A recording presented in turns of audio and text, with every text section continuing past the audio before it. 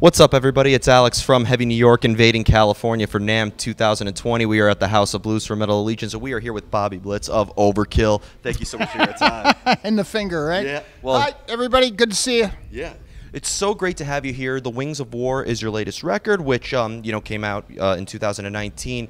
You have so many albums out now. What I was curious is, going from the grinding wheel to this, do you take a new approach to every album you make, or is there kind of like a formula that Overkill tends to stick with? Well, I think the formula is excitement. I think to be able to have opportunity and be an opportunist, you want to make the most out of that opportunity. And I think that the X factor is the energy that goes into that. So you have the opportunity, you have the energy, you have the excitement, and you think you can outdo what you've done in the past. So that becomes motivational, I think, enough. Interesting. I know that The Wings of War was the first record to have Jason Bittner on drums, and being that he played in Shadows Fall, did he maybe bring in some newer elements to Overkill that maybe you didn't have previously? I think he brought in serious consistency with how he plays from part to part to part. He's almost machine-like with the human feel. But I don't think he brought anything in, for instance, from a newer metal sound. Because Jason is tried and true cut from this stuff. He was a kid that I used to see around Overkill shows when he was a Berkeley student, with a pair of drumsticks in his back pocket, which I always thought was really cool. I never knew his name. I've said this in interviews before. I used to call him, "Hey, kid, how you doing? I see you got your sticks."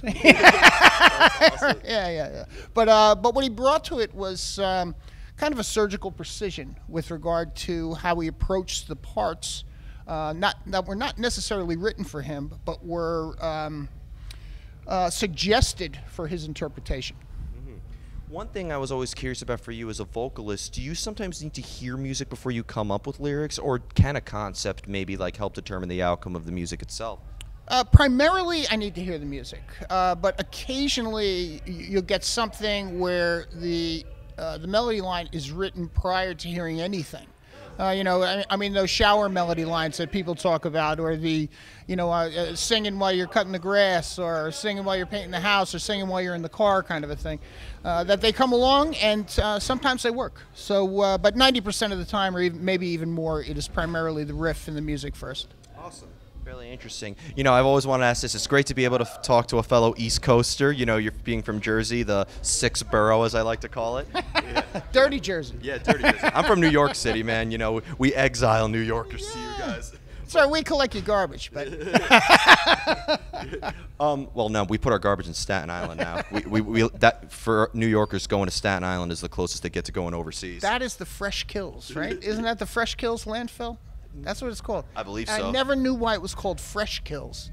Yeah, I'm probably offending some of my Staten Island friends now. But that's all right. Coming from New Jersey, I mean, I'm 26 years old, but I knew a lot of New Jersey bands from God Forbid and Dillinger Escape Plan, and some of the emo bands in there. But was there kind of a scene in New Jersey that you come from? Because when it comes to classic thrash, I feel like just the only East Coasters are you guys and Anthrax. Was there a scene, or did you have to kind of go outside Jersey to get Overkill's name out there? Well, for sure there was a scene, but I mean, being from New Jersey is like being part of the metropolitan area. I mean, we're only a bridge ride and a toll away. It's not like we're banished to Siberia, for instance.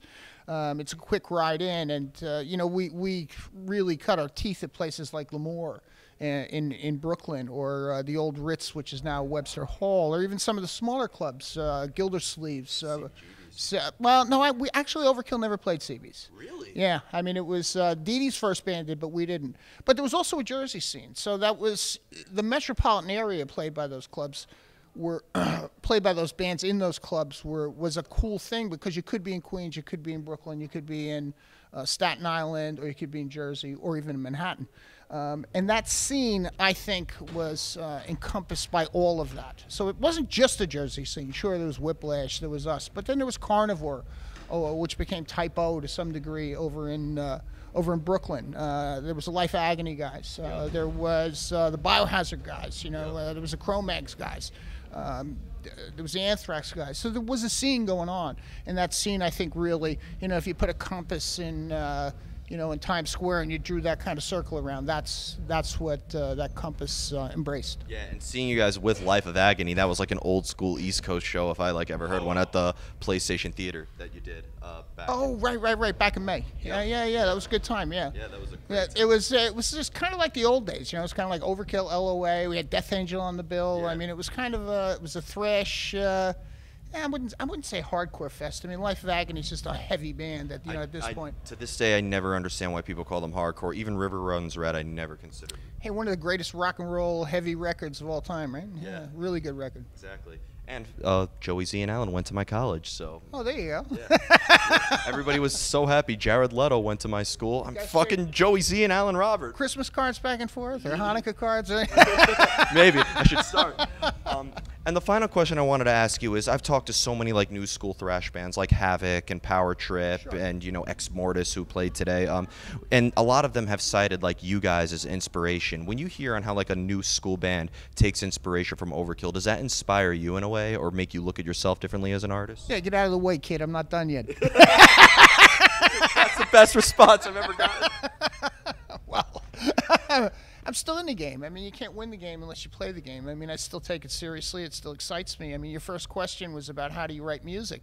Well, it's really about that excitement factor. But that excitement factor bleeds into all the different things, you know, and that comes with playing live. That comes with managing the band. That comes with making decisions with my partner Dee Dee. You know, since the '90s we've been managing ourselves, and it's unique to invest that much of yourself into one thing, you know. So hey, it's a nice compliment and everything, but it doesn't mean that I'm not competitive. It doesn't mean that, oh, thanks a lot, and I'm just going to lay back and have a beer. I want to bury you, you know. I want to get on the stage next to me. I want to bury you. Eventually, somebody's going to bury me. I get that that's the way it works, but I'm not ready to give that up yet. After seeing you live, that day's not coming anytime soon. Well, so I hope not. Anyway, hey, if it does, I hope it's a lightning strike. I hope it's not this long like decline. I hope it's just boom, you're done.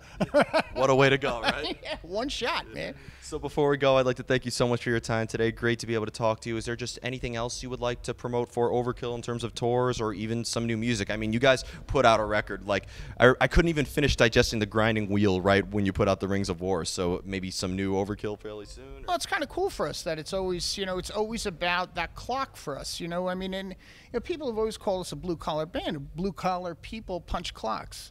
I think Overkill does to some degree, and as a metaphor, to come out every 2 years with a record is like punching a clock, right? But it's still fresh, and we're still doing that blue-collar job, in our opinion, correctly, and still looking for ways to improve that. What we're doing coming up is we will write this year, but prior to that will be a U.S. tour, which starts in this building in Anaheim in 40 days. I think it's the 26th of February. Here at the House of Blues, and we're doing a House of Blues kind of tour across the states, and we're going to end at the Wellmont Theater in Montclair, New Jersey on March 14th. We're taking Horder with us.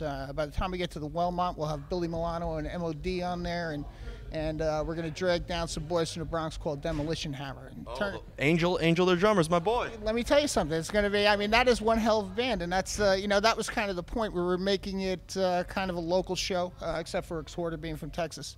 But it should be a fucking barn burner. Yeah. Awesome. Yeah. Well, Bobby, thank you so much. Alex, my pleasure. Yeah. Bobby Blitz of Overkill. Be sure to pick up the Wings of War if you haven't already. This is Alex from Heavy New York, and we'll see you next time. See you in Jersey.